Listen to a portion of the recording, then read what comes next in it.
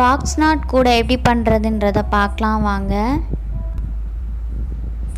நம்ம ஃபர்ஸ்ட் பார்ட்டில் அடி போடுறது பார்த்தோம். இப்போ வந்து ஸ்டார்டிங் பாயிண்டில் ஆரம்பிக்கிறோம். கீழே நார்மல் நாட் போட்டதுனால பாக்ஸ் நாட்டில் இருந்து ஃபர்ஸ்ட் நாட் போடுறேன். ஃபஸ்ட்டு பாக்ஸ் நாட் போட்டதுனால செகண்ட் ஒன் வந்து நார்மல் நாட். ஸோ இப்படியே வந்து நம்ம மாறி மாறி போடணும். இதுதான் வந்து பாக்ஸ் நாட்டோட கூட. ஒன்று பாக்ஸ் நாட்னா அடுத்து நார்மல், அடுத்து பாக்ஸ், அடுத்து நார்மல், அந்த மாதிரி ஃபுல்லாகவே போடணும்.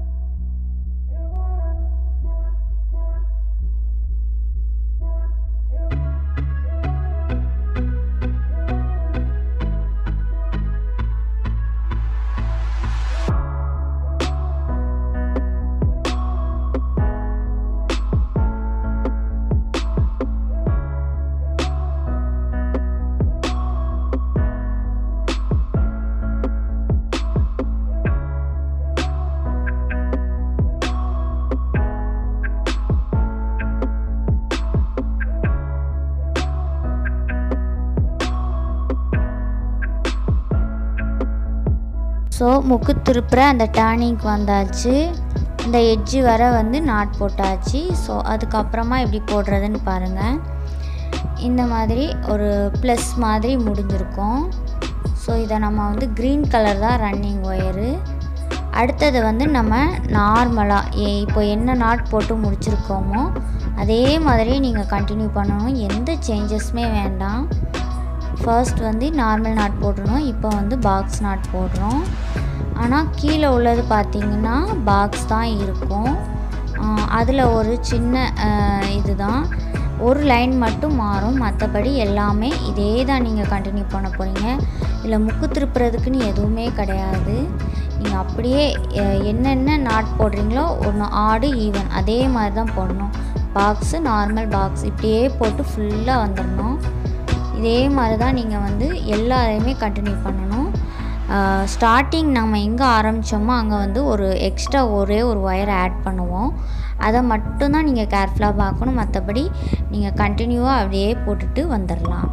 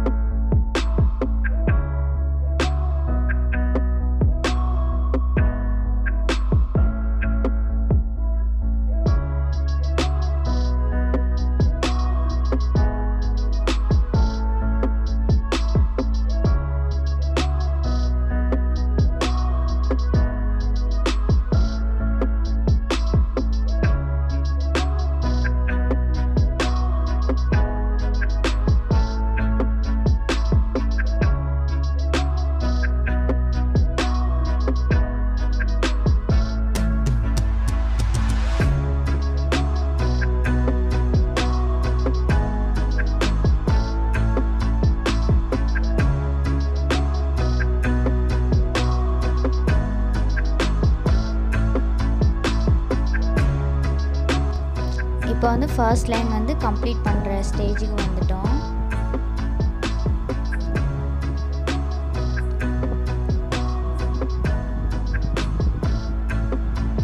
பாருங்கள், இன்னும் 2 பின்னல் தான் இருக்குது. ஃபர்ஸ்ட் லைன் கம்ப்ளீட் ஆக போகுது. இந்த மாதிரி பின்னி முடிச்சுட்டு கடைசி அந்த அடுத்த 2வது லைன் ஸ்டார்ட் பண்ணும்போது என்ன பண்ணணும்னா, இடையில ஒரு கேப் இருக்கும். அந்த கேப்பில் வந்து இப்போ நான் வந்து எல்லோ சொருக போகிறேன். ஏன்னா இங்கேயும் எல்லோ, இங்கேயும் எல்லோ, நடுவில் எல்லோ சொருகுனா கரெக்டாக இருக்கும். அதனால் நான் ஒரு எல்லோ கலர் ஒயர் எடுத்து இதில் வந்து அளந்து பார்த்துக்க போகிறேன். எப்படின்னா சைடில் உள்ளது எப்படி இருக்கோ அதே அளவு தான் அளக்க போகிறேன். இது கொஞ்சம் அடிஷ்னலாக இருக்கிற அளவை வந்து உள்ளே சொருகிறதுக்காக நான் யூஸ் பண்ணிக்க போகிறேன். ஏன்னா ஒயர் வந்து கீழே உருவிட்டு வந்துடக்கூடாது. நிறையாவே நம்ம உள்ளே சொருவிக்கலாம். பாருங்கள், இந்த 2க்கு இடையில ஒரு வி மாதிரி ஒரு பிளவு இருக்கும்.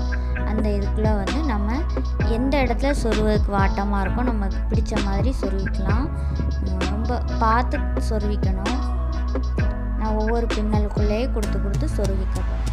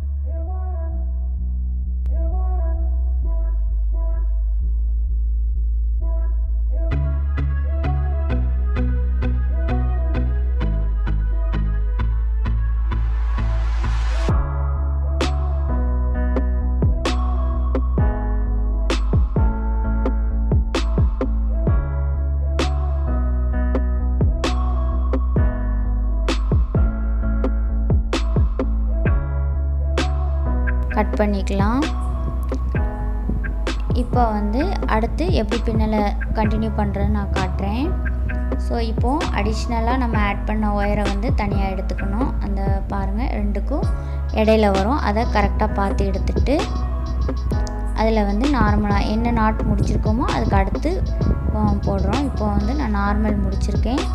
ஸோ அடுத்து வந்து பாக்ஸ் நாட் போடுறேன்.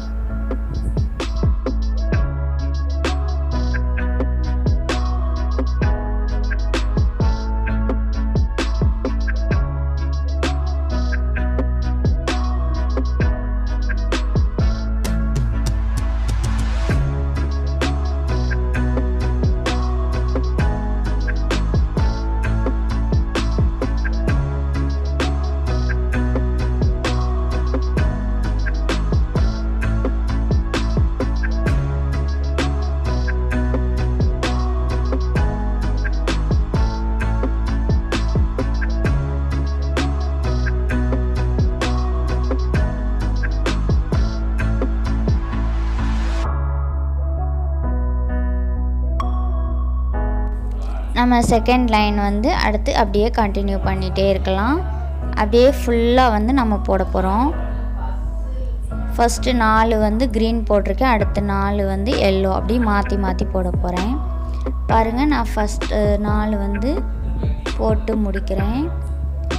முடித்ததுக்கப்புறமா நான் வந்து அடுத்து வேறு ஒயரை வந்து ஜாயின் பண்ணுவேன். அதாவது க்ரீன் ரன்னிங் ஒயர் இருக்குது. நான் இப்போது எல்லோ கலர் ஒயரை வந்து எப்படி ஜாயின் பண்ணுறது அப்படின்றத நான் இந்த இடத்துல நான் உங்களுக்கு காமிக்கிறேன். ஸோ இந்த லைன் வந்து முடிஞ்சுக்கிட்டோம்.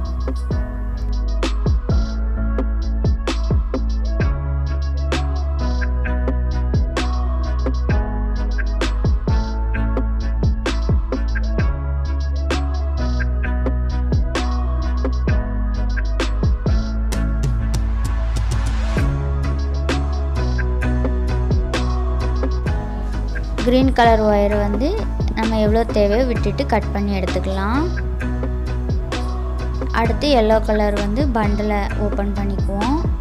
இதில் வந்து நம்ம டைரெக்டாக இதை எப்படி சொருவி அடுத்து பின்னுறதுன்றதை நான் உங்களுக்கு காட்டுறேன்.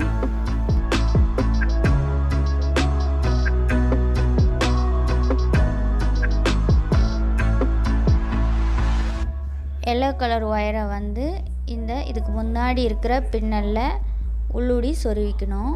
நம்ம க்ரீன் வந்து வெளியில் இருக்குல்லையா, அதுக்கு பின்னாடி வந்து சொருவிக்கணும்.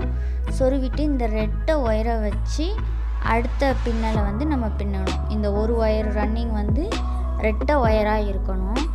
அந்த மாதிரி வச்சு பின்னிக்கணும்.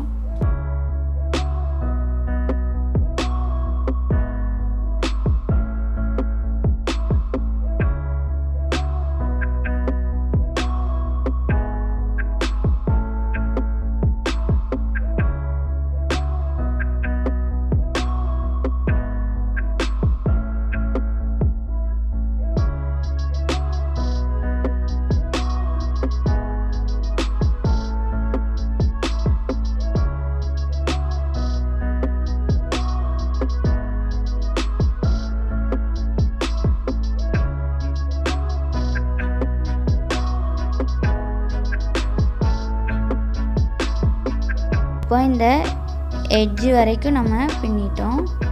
ஸோ அடுத்ததுக்கு வந்து பண்ணுறப்ப நம்ம வந்து இந்த எல்லோவை வந்து மெயினாக வச்சுக்கணும். அந்த க்ரீனை வந்து கட் பண்ணி விட்டுறணும். ஸோ நான் எப்படி பண்ணுறேன்றதை பாருங்கள். நார்மலாக எடுத்து நம்ம வந்து பின்னிகிட்டே இருக்கணும். ஸோ ஃபஸ்ட்டு பின்னல் போடுறோம் வெறும் எல்லோ கலர் ஒயரை வச்சு. ஸோ இதை போட்டுட்டு அந்த எக்ஸஸாக இருக்கிற க்ரீன் வந்து கொஞ்சோண்டு நீண்டுகிட்ருக்கோம். அதை வந்து சிசரை வச்சு கட் பண்ணி எடுத்துடணும்.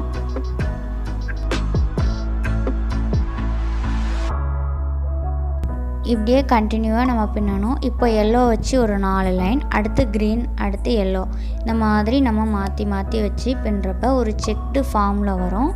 ஸோ அடுத்து ஒவ்வொரு இதுலேயும் நான் உங்களுக்கு காட்டுறேன். ஸோ ஃபஸ்ட்டு 4 க்ரீன், அடுத்து எல்லோ, அடுத்து க்ரீன், இந்த மாதிரி முடிச்சாச்சு. நான் அடுத்து எல்லோ வச்சு ஸ்டார்ட் பண்ண போகிறேன்.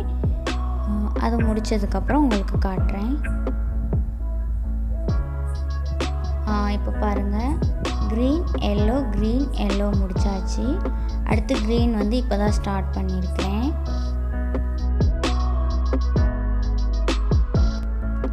ஸோ இப்போ வந்து க்ரீன் எல்லோ க்ரீன் கம்ப்ளீட் பண்ணியாச்சு. ஸோ அடுத்து எல்லோ பண்ணிவிட்டு கூடையை வந்து ஃபினிஷ் பண்ணிடலாம். இப்போ பாருங்கள், கூடையை கம்ப்ளீட் பண்ணியாச்சு. இனிமேல் நம்ம சொருகிட்டு எப்படி இருக்குது அப்படின்றத நான் உங்களுக்கு காட்டுறேன். பாருங்கள், கூடையை வந்து சொருகி எல்லாமே கம்ப்ளீட் பண்ணியாச்சு.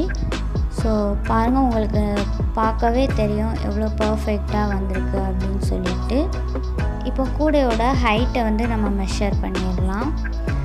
நான் வந்து ஆல்ரெடி 9 இன்ச்சஸ்க்கு வந்து மெஷர் பண்ணி வச்சுருந்தேன் பழைய கூடையை. இப்போ இதோட ஹைட் எவ்வளோ இருக்குன்னு பார்க்கலாம். இதை மெஷர் பண்ணி பார்க்கும்போது எனக்கு 9.25 அடி வந்தது. எனக்கு இது ஒரு பர்ஃபெக்டாக தெரியுது. என்ன கேட்டிங்கன்னா, இப்போ கரெக்டாக 9 இன்ச்சஸில் ஸ்டாப் பண்ணோன்னா எனக்கு கூடையில் வந்து கரெக்டாக அந்த 4 லேயர் வந்து வராது, இடையில ஸ்டாப் பண்ணுற மாதிரி இருக்கும். இது வந்து எனக்கு கரெக்டாக இருக்கிற மாதிரி தோணுச்சு. ஸோ தேர்ட் பார்ட் வந்து ஹேண்டில் எப்படி போடுறதுங்கிறத நம்ம பார்க்கலாம்.